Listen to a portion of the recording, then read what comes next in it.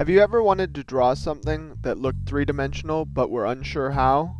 Today you will learn how to create the illusion of three-dimensional space in a two-dimensional artwork using one-point perspective. This video is designed for aspiring artists 13 years or older. The technique can be used at a variety of different skill levels depending on the complexity of the final drawing. To get started, you'll need to gather some materials. You'll need a pencil, either a traditional wood or mechanical pencil, a good eraser, a straight edge such as a ruler, and a right-angled triangle.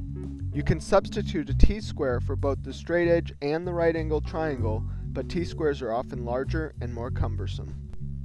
On your paper, draw a horizontal line. To ensure your line is horizontal, use your triangle and the side of the paper to start the line. Finish the line using a long ruler. This line is called the horizon line. The horizon line is the eye level of your viewer.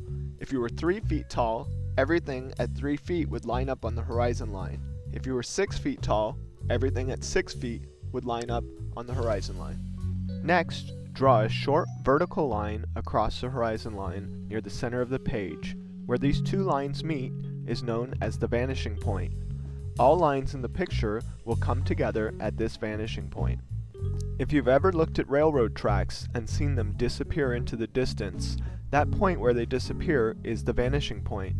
In this picture, you can actually see many different parts of the image come together at the vanishing point.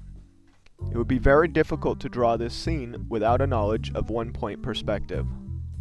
For our demonstration today, we will be creating basic cube shapes. Start by drawing a square or a rectangle.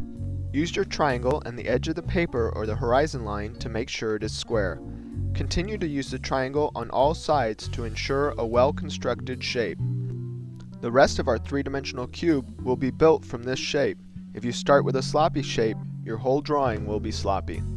Next, use your ruler or straight edge and draw a line connecting one of the corners with the vanishing point. Do this with each of the 4 corners. These lines, which converge on the vanishing point, are called orthogonal lines. They represent the part of the cube going back in space. After you've drawn all of your orthogonal lines, you can draw the back of the cube. Make sure each corner touches the orthogonal line from the corresponding corner on the front shape. Don't forget to continue using your triangle to ensure a well-constructed cube. Now you can erase the construction lines and you're left with a three-dimensional cube. To review, draw a shape. Connect the corners with the vanishing point using orthogonal lines.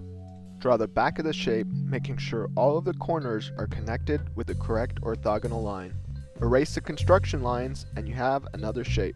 Now go and make your own three-dimensional drawing and have fun with it.